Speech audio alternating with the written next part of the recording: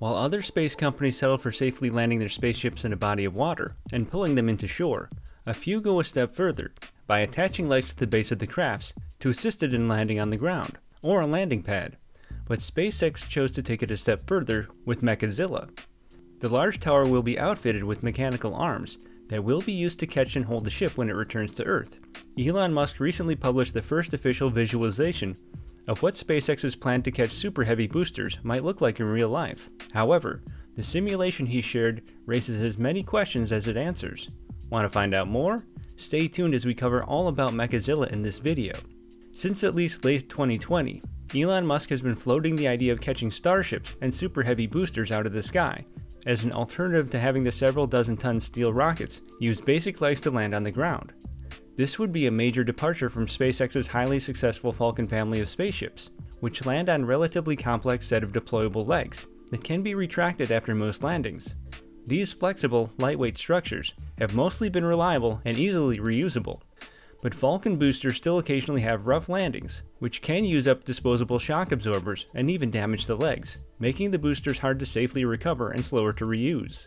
But the Falcon boosters are extremely lightweight vessels compared to the Starship's Super Heavy. Once plans to stretch the Starship upper stage's tanks and 3 more Raptors are realized, the Starship may be capable of launching more than 200 tons, 440,000 pounds, of payload to low Earth orbit, LEO, with ship and booster recovery. Due to this, Elon Musk plans to catch super heavy boosters, and maybe starships too, to save landing leg mass and enable immediate reflight of an otherwise unwieldy giant rocket. After the successful completion of the construction of the Mechazilla Tower, which stands about 122 meters, 400 feet tall, the space company began testing to ensure its reliability. The testing process began last month. According to the Teslarati site, on January 4th, SpaceX lifted, opened, and swung the tower's building-sized arms for the first time. 4 days later, SpaceX performed a variation on the first round of tests, slowly lifting the assembly up the side of the launch tower and opening and closing the arms. The second test also examined the swinging motion of the arms, demonstrating more complex longitudinal movements that required synchronized motion of both arms. On January 9th, SpaceX performed the most ambitious testing yet, nearly lifting the arms to the top of their approximately 14-meter, 460 feet tall launch tower backbone to simulate the range of vertical motion required to lift and stack Starship and Super Heavy.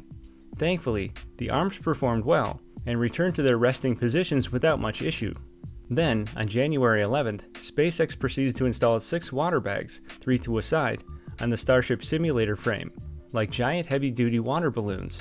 Those bags are routinely used to stress test large structures and devices by simulating payloads that might be too expensive or inconvenient to use solely for testing purposes.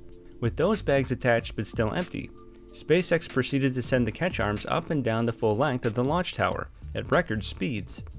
On January 12th, SpaceX filled all 6 balls with water, resulting in a total weight of 120 to 300 tons, perfect for simulating the dry mass of the Starship and Super Heavy, totaling about 230 to 320 tons. The whole arm structure visibly sagged during the filling process, as the weight of the ballast stretched the several-inch thick steel cable, holding the whole device aloft.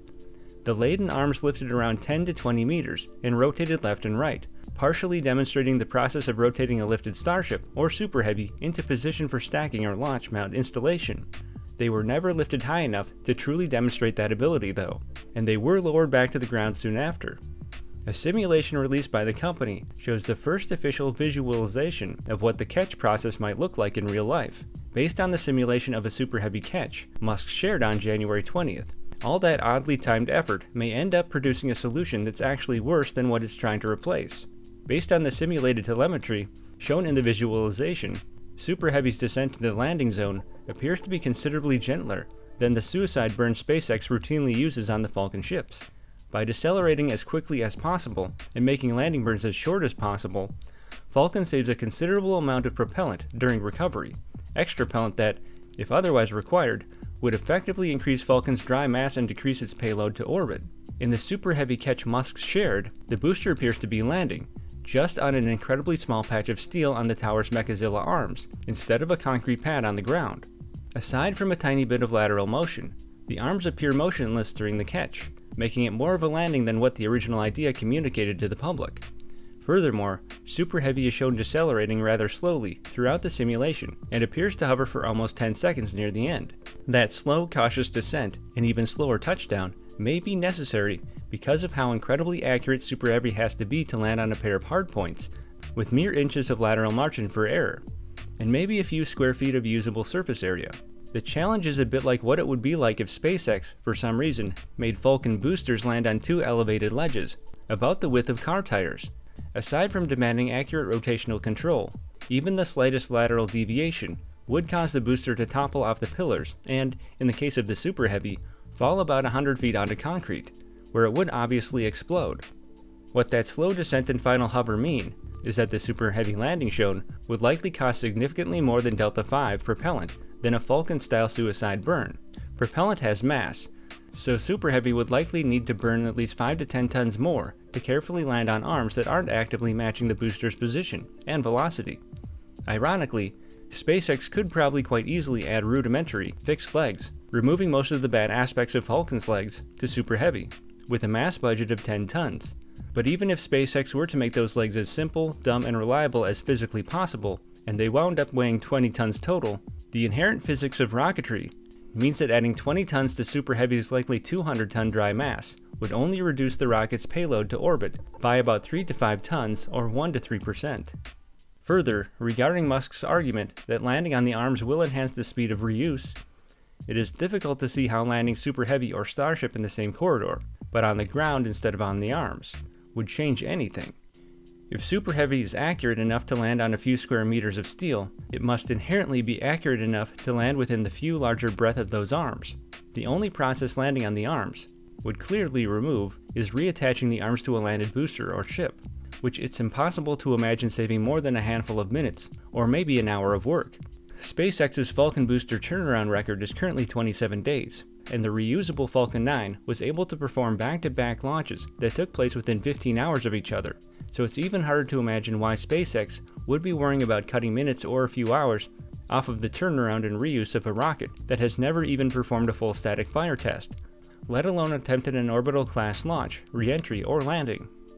Put simply, while Starbase's launch tower arms will undoubtedly be useful for quick delifting and stacking, Super Heavy and Starships, it's looking more and more likely that using those arms as even a landing platform will, at best, be an inferior alternative to basic Falcon-style landings.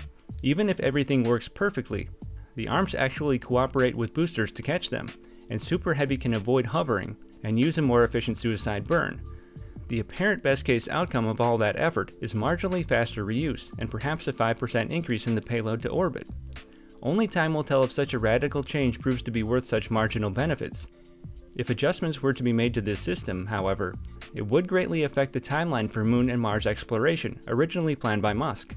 What do you think about the current functional capacity of the Mechazilla? What more can be done to effect an improvement? Let us know your thoughts and opinions in the comments.